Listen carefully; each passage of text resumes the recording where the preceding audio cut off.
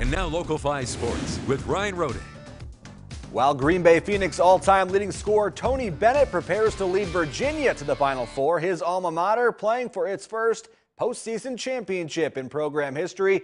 GB in its record 38th game of the year on the road at Marshall for the College Insider Tournament Championship. Sandy Cohen III heating up in his final game. The Seymour grad finishes with that one-handed flush. Phoenix by 1.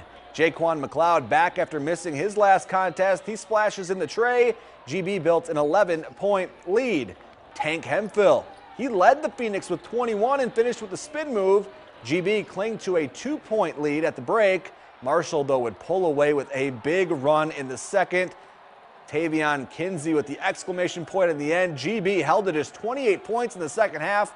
They fall 90-70. I think we panicked when they made the run and the crowd got into it like it did.